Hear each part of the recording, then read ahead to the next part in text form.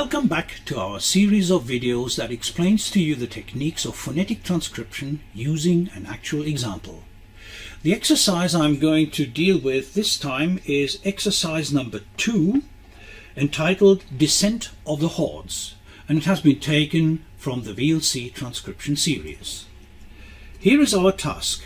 We have to transcribe the text Descent of the Hordes phonemically using the LPD notation which you can find in the Longman Pronunciation Dictionary.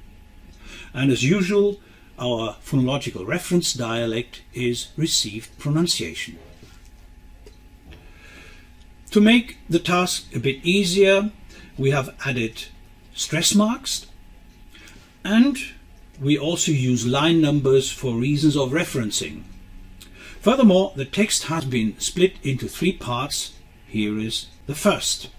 But before we start, I would like to mention that it is quite useful to have a list of the vocalic phonemes available, where we added the 2 weak vowels E and U, which the LPD notation uses in unstressed positions, as in words like funny or love you.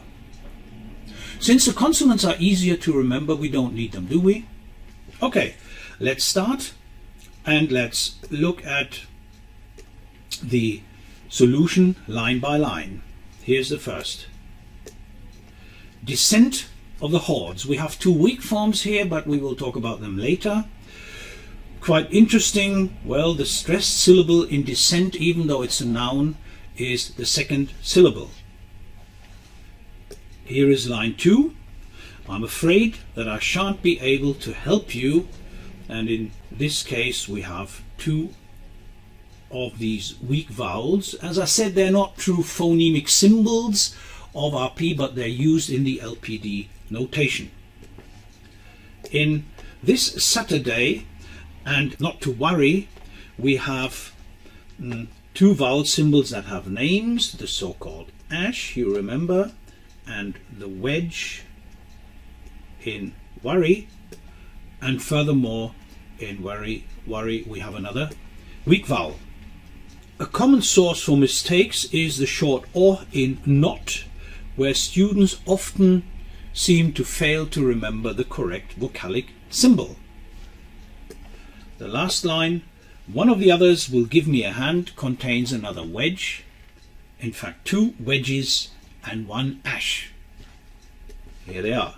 Wedge, wedge, and ash. Okay, now if we look at the effects of connected speech, we will see that there is one strong form, the others, and the reason for this strong form is of course the fact that the next word starts with a vowel. And beyond the strong forms, we have a number of weak forms which are framed blue, and I already mentioned some of them. Let's continue with the second part. We've got my brother-in-law, and here you immediately might want to add, don't we have a liaison effect here where we use a linking R in brother-in-law, brother-in-law? Well, of course we often do that, but since the connected speech effects, elision, liaison and assimilation are optional, my advice is avoid them in transcription tasks. You only make mistakes. But we will make them visible in a second. We've got my brother-in-law, line 6, and his wife and 3 kids coming. I can't see sources for mistakes in these 2 lines. But in line 7, it's quite interesting that we have 2 strong forms, that's and have. These are monosyllabic function words which can be weakened, but that is normally only weakened if it is a conjunction. Here, of course, it is a demonstrative, so it doesn't occur in its weak form, and have is only used as a weak form when the word functions as the perfective auxiliary. Here it doesn't. Here it is the equivalent of must, so it occurs in the strong form. Where will they all sleep? Line 8. Well, I can't see big problems in this line, so let's look at further effects. Weakening, of course, we have a large number of weak forms in this text.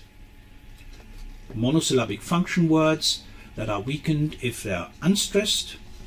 We have an interesting effect of assimilation, got my, where of course the bilabial nasal turns the alveolar plosive into a bilabial plosive, so this is a case of regressive assimilation. But as I said, it is optional, so I'd better not transcribe it if I wasn't sure. And we have a liaison effect, as I said earlier on, the linking R, which is realized here as in my brother-in-law. Again, you don't have to transcribe it. Let's continue with the final part. We'll have to see, or one of us, line 10, will have the camp bed,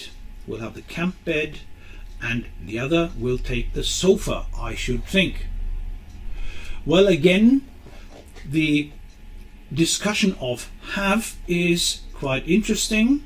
We have a strong form have, we'll have to see in line 9, where of course have is not a perfective auxiliary, but again the equivalent of must. The other, we already had that form earlier on, so the other is, again, the is strong because the next word starts with a vowel wedge. And quite interestingly, in another case, here have is weak, we'll have the camp bed. Well, have can occur if the object is a non-pronominal object. So instead of have you, or have it, we have the camp bed. So here we have a weak form.